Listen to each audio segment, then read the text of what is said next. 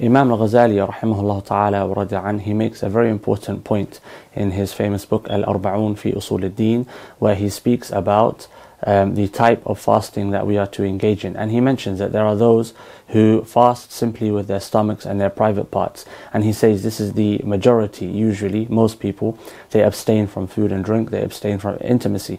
He says, and then there is the fasting of those who perhaps have more consciousness of Allah subhanahu wa ta'ala in their hearts, where they fast not only with their private parts and their stomachs, but they fast with all of their limbs. They fast with their eyes from that which is prohibited. They fast with their hands from that which is prohibited. They fast with their feet from going to that which is prohibited, and so on and so forth. And ideally, this is the standard that we should be fasting at.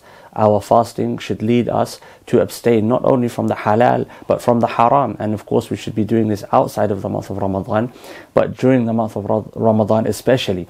If I am fasting from food and drink but I'm backbiting, I'm fasting from food and drink but I'm watching haram or listening to haram or engaging in haram, then my fasting is not really going to benefit me. And then he says the highest station of those who fast, the creme de la creme perhaps, those who fast with their hearts from everything but Allah subhanahu wa ta'ala. So they use the month of Ramadan to completely attach to Allah subhanahu wa ta'ala, and they abstain from anything and everything that does not remind them or lead them to Allah subhanahu wa ta'ala. How can a person do this and they're working and taking care of their family? They try to do those things for Allah subhanahu wa ta'ala's sake, with Allah subhanahu wa ta'ala at heart. And if we can try to achieve something similar to that, where we're constantly reminding ourselves about Allah subhanahu wa ta'ala during the month of Ramadan, when we come out of the month of Ramadan, we will be changed people, and we will be idhnihi, be people of taqwa.